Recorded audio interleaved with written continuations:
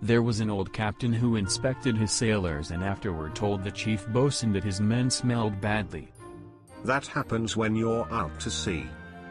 The captain suggested perhaps it would help if the sailors would change underwear occasionally. It's always best when you are the one giving the orders. The chief responded, aye sir, I'll see to it immediately.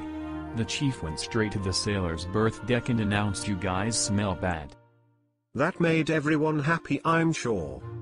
The captain wants you to change your underwear. Okay Pittman, you change with Jones, McCarthy you change with Witkowski, and Brown you change with Schultz. Did they really do that?